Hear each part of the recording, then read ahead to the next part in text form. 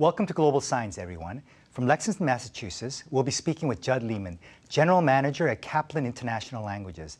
Their parent company, Kaplan Inc., is one of the world's largest and most diverse education providers, operating in 28 countries and offering education and training to more than 1 million students worldwide. Judd, welcome to Global Signs. Thank you, Bruce. It's a pleasure to be here. It's really nice to speak with you guys. Thank you. Judd, can you tell our viewers about your company, Kaplan International Languages?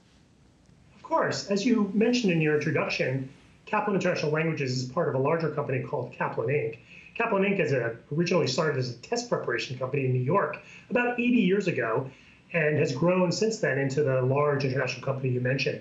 The one that I work for, the entity that I work for, Kaplan International Languages, is focused on teaching English, French, and German in schools in destination countries. So unlike a lot of ways that people learn English online, we're really focused on face-to-face learning in the destinations and countries where the language is spoken. Are there any changes in the demand for language training and study abroad since COVID-19? What are the other effects of COVID-19 on the language education market? Definitely. There have been some effects like there have been for everything. I think the impact overall in the U.S. education market has been quite profound. Between $2 and $4 billion lost in the spring of 2020 from canceled courses of international students. I think the other side effects you've seen, you've definitely seen this growth in the use of some different kinds of technology, which has been interesting. In Kaplan, for example, we were able to convert a lot of our coursework into online courses and teach students that way. How do you see the current use of web-based teaching tools in your industry? Do you think they're going to create some permanent changes in the way students learn other languages? Well, that's a great question.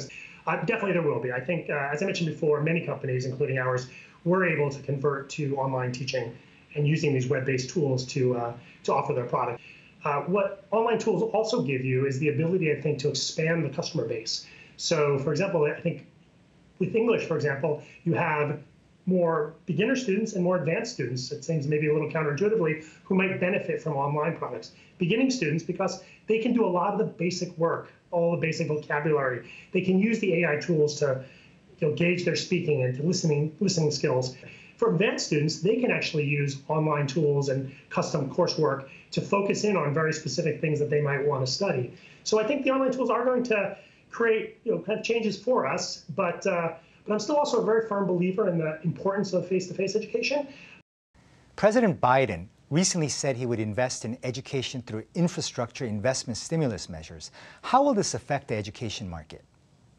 Well, I saw that. Last night, he in his address to the Joint Congress session, he mentioned, I think, about $100 billion funding into funding for various kinds of education programs, including one of the really exciting ones are all familiar with. A community college is a 2-year college here in the United States. It does offer an accredited degree, but historically they've always really been focused on job training and skills training. And I think that's one of the things that will be very exciting about making that kind of product available to more Americans and maybe to more students coming in from overseas.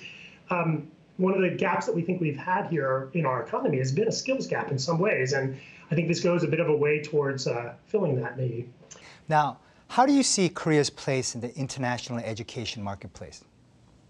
So I think Korea, it's not yet maybe at the level of K-pop or K-drama, but I think K-ed is something that's going to be a big thing in the next 10 years or so. You have obviously a society that's very focused on education, has a highly skilled workforce, and a real motivation to kind of create cool tools. Now, finally, Judd, can you recommend any U.S. and Korean stocks to our investors? Yeah, I'd be happy to. In the U.S. market, I think, I've been thinking a little bit about, there's a company called Coursera. It's traded on the New York Stock Exchange.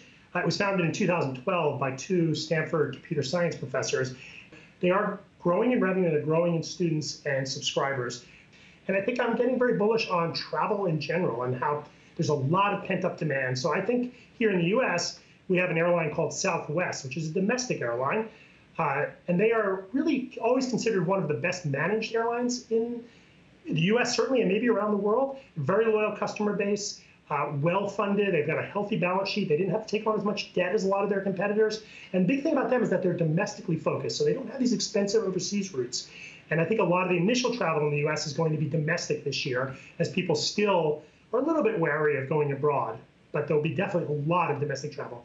ETFs you could look at. There's a SPDR S&P 500 transportation index called XTN, which covers about 40 different transportation stocks if you want to take a broader play. For the Korean side, I'm not really a big investor in the Korean market, but I do like LG Chemical. In particular, I've been reading about a potential for a spin-out of the LG Electric Solution part of their business, and I think that's really exciting in that they're obviously making parts and batteries for electric vehicles. That's something here in the US, at least, that is growing exponentially, and there's a lot of demand now, and they become really quite normal. And I think looking for the deals that they've made now with General Motors, for example, to build batteries. General Motors, the large US auto manufacturer, has said that they were going to go completely electric within this decade. So having a partnership with them is going to be a very exciting thing, I think, for the LG Electric Solutions. The other piece I'm kind of interested about them is, if the current political situation continues, I think the Biden administration has maintained a pretty hard line on China, and a lot of the battery parts and a lot of the parts for the EVs are coming out of China. So if that situation turns or stays a little bit sour, there might be a lot of demand for a Korean supplier of some of these kinds of parts. Judd Lehman, General Manager at Kaplan International Languages, thank you so much for being with us today and sharing your insights on the education market. It's been a pleasure, Bruce. Thank you very much. Thank you. Judd recommends 4 stocks. For the United States, he recommends Coursera, Southwest Airlines, and SPDR S&P Transportation ETF. His Korean stock recommendation is LG Chemical.